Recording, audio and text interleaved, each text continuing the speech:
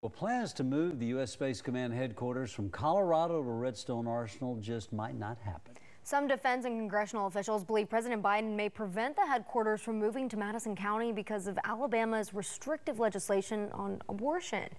News 19's Carmen Fuentes joins us in the studio with more. Carmen.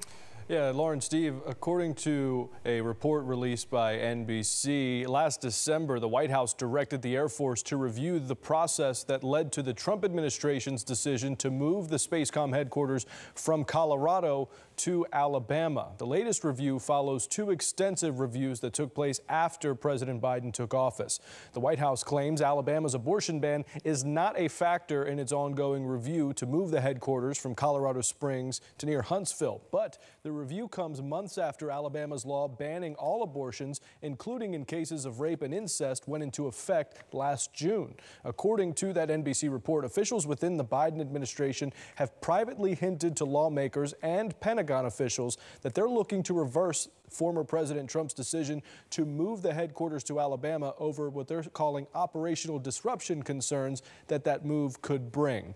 Several Alabama lawmakers are denouncing the president's decision to stop the move to our state. Congressman Robert Halt of District 4 says, quote, "This report, if true, is very concerning for national security. This is the second article in 2 months discussing the possibility of Space Command remaining in Colorado. After the previous article, I questioned Secretary of the Air Force Frank Kendall directly during a hearing, and he assured us that the Space Command basing decision was his and his alone. He told me that President Biden has put the decision squarely in his hands.